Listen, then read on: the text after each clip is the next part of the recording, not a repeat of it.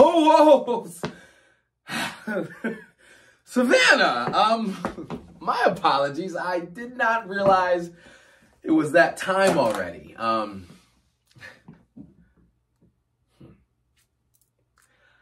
gonna go grab some water. Do you want anything before we start? Okay. All right, no further delays. Okay, Savannah, let's start with this past week. How did it go for you? What were the positives?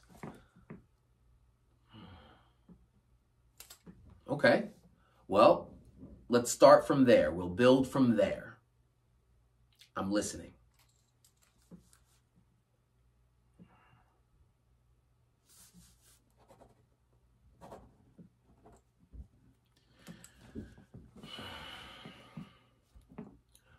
I want you to consider this, Savannah. It's our friends and our family that help us heal the most. So reflect a little bit here. Maybe it's not them doing the pushing. Oh, I'm sorry. How come? Okay, did you answer it? Wow. What happened next? Oh, hey.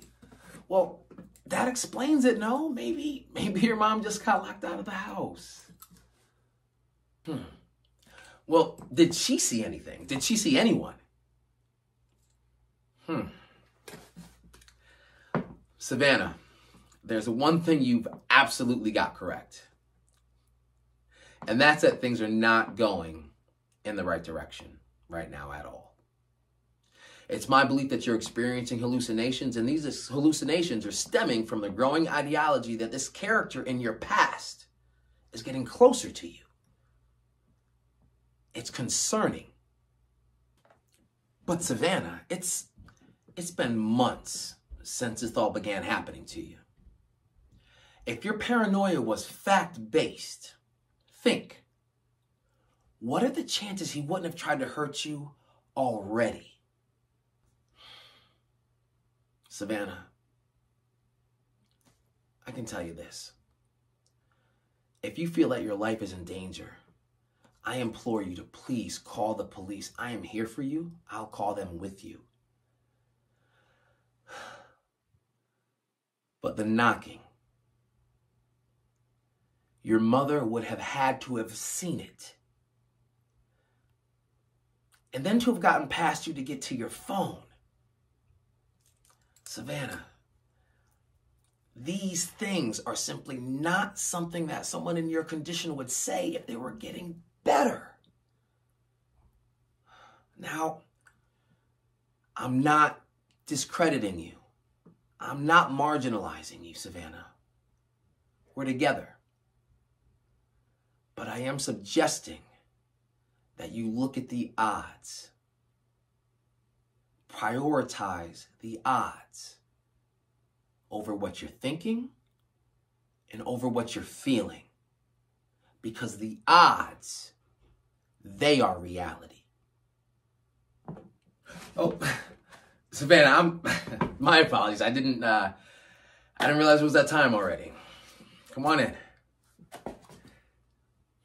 I'm gonna go grab myself some water. Do you want anything? Okay. Sorry about that. No further delays. I'm all yours. So let's start with this past week. How was it for you? Any positives?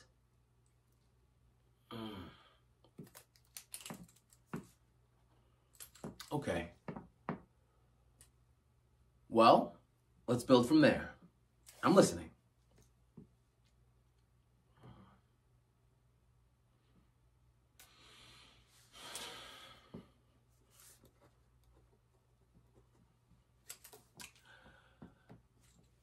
I want you to consider this, Savannah.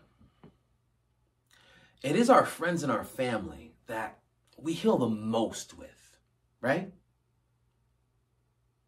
Considering that fact, maybe it's not them doing the pushing.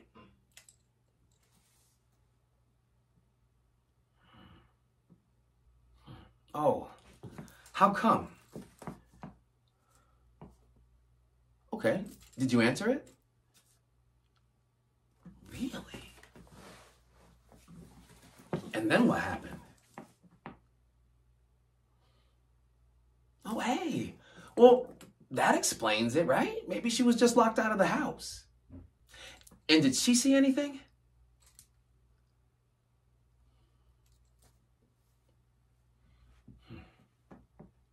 Well, there's definitely one thing that you have correct.